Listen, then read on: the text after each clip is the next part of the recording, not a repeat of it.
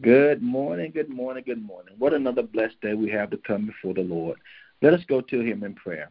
Heavenly Father, God, we're so grateful today. We're thankful today, God, for your love. We're thankful, God, for peace and joy that we have that only you can give. We're thankful, God, for those who are listening, Master. We know that all have been through various things, but through it all, God, we thank you for your presence. We thank you now, God, that we can always depend on you for whatever it is that we need because you are fully aware. So we come now to say hallelujah with just high praise. We come now, God, to acknowledge you for all of your goodnesses, God. We come now, God, thanking you for angels that watched over us last night. And now we have been awakened this morning with the day that you've allowed us to be a part of. And we just thank you for it. For we praise you and we lift you up. For it is in the powerful and the penetrating name of Jesus Christ of Nazareth. We pray, we believe, we declare, and we decree. And we call it to be done. In Jesus' name we pray. Amen. Today, our strength for today is walking in victory. Walking in victory. Walking in knowing that you've already won. Knowing that everything is already all right. Why? Because Jesus, because of what he did for us. The Bible tells us in the book of Isaiah 53, and 5, it says, but he was wounded for our transgressions. He was bruised for our iniquities. The chastisement for our peace was upon him. And with his stripes, we are healed.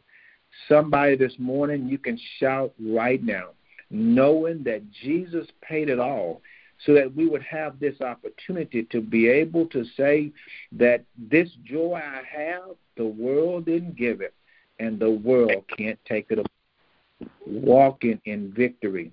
I encourage you today. Our happiness is not based upon what's happening, but our happiness is based upon the joy of the Lord, which is our strength. I encourage you today, and as we look at this scripture, it says, with his stripes, but he was wounded. He was wounded, he was cut. Not only was he cut, we know that his body had blood coming from it. We know that pain, that suffering, and that anguish that he had, he did it for us because of the fact that we had violated the law. We had gone against what God wanted us to do, and that sin was in the world. But because God loved us so much, and this is Isaiah talking about the future, but because God loved us so much, he sent Jesus who paid the price.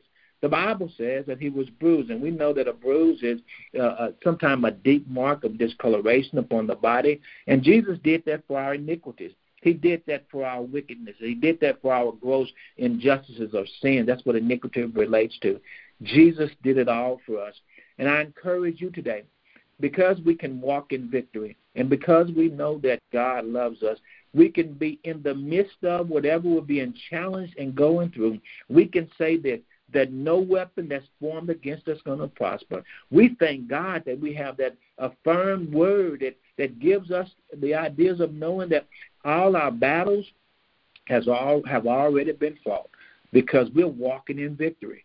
And when you're walking in victory, you can walk in peace. And when you're walking in peace, you can walk in this joy. You can walk in this presence of knowing that God's love is all in you, is through you, and is for you. You can be happy this morning. We know that this is the day that the Lord has made. We're going to rejoice and be happy and be blessed in it. We really are able to rejoice in this day because Jesus paid it all for us. And because he paid it all for us, and because we see part of the scripture, it says that we are free from. Somebody this morning know that you can be free from pain. You can be free from your sins. You can be free from bondage. You can be free from strongholds. You can be free from worry. You can be free from sickness and disease. Why? Because we're walking in victory. We're walking in excitement. We're walking in this joy. We're walking in this peace. We're walking in knowing that God loves us. We're walking in knowing that all things work together for good to them that love the Lord. Let us walk in victory today. Let us expect for our days to be great because we're going to frame our days with the Word of God. And as we frame our days with the Word of God, we're not allowing outside influences to come in and change this joy that we have. Because we know that we're walking in victory. As we're walking in victory, as we're living in victory, we're seeing God work in so many miraculous ways. We're seeing God turn around situations for us that appeared to be impossible. It seemed that there was no way out, but God did it. And see, I want to encourage you this morning to know that we serve a sovereign God. We serve a God who is well able to turn every situation around. And because He's well able, we can have this joy of knowing that no matter what it looks like, no matter what we're going through, that God is fully aware of it. And one thing we know that He could change it. He could turn it around right now. And if He hasn't turned it around, if He hasn't changed it right now, just know this, that He's fully aware. And because He's fully aware, He's always working something out for our good. See, the Bible teaches us He does not withhold any good gifts from those that love Him.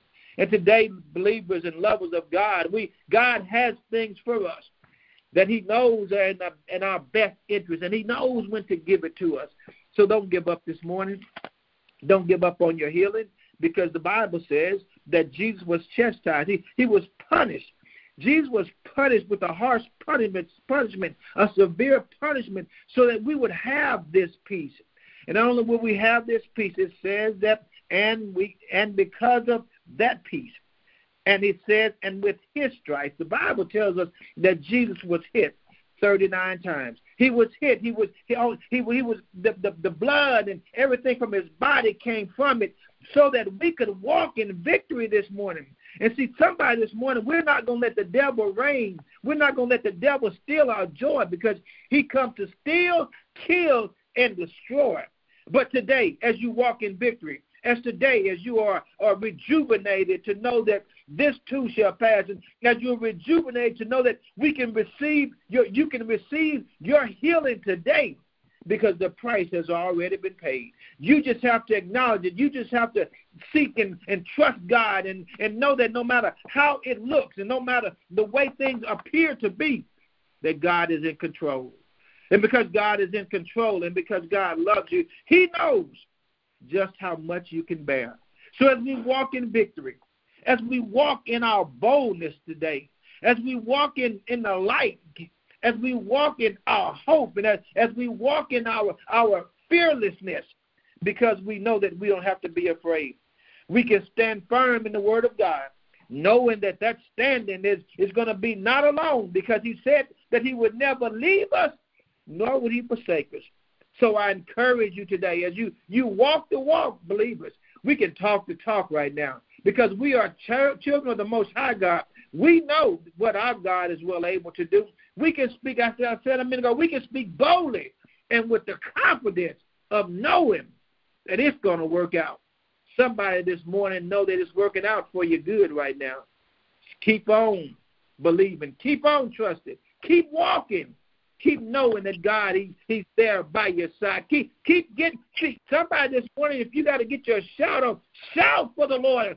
God, I thank You for waking me up this morning. God, I thank You for blessing my family. God, not only God, for my children, and some may say grandchildren. God, I just thank You right now, because I walk in victory. We win. We are winners. And as winners, all we do is win, win, win. As children of the Most High God, we win.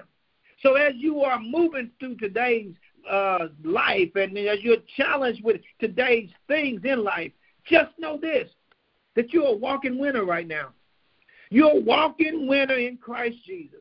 There's nothing too hard for God. And since there's nothing too hard for God, believers, we have to keep the faith. We have to keep pressing on. We have to keep knowing that the song says, the joy that this victory that I have, this joy that I have, victory is mine. Somebody this morning, you claim victory over every situation, victory over your children, victory over sickness, victory over things at your job, victory, because victory is mine. Live in victory, walk in victory, and trust God. Heavenly Father, we thank You now that we can walk in victory, we can live in victory, because we are children. And because of that, God, we have this joy, this passion, Heavenly Father, that we must speak out. We're blessed, and some would say better than blessed. So, God, I thank You now that as we continue to walk in victory, pray in victory, we will see the results of your power and your presence. Bless now your children in a special way. In the powerful, in the penetrating name of Jesus Christ of Nazareth, we pray, we believe, we declare, and we decree, and we call it to be done. In Jesus' name we pray. Amen. Walk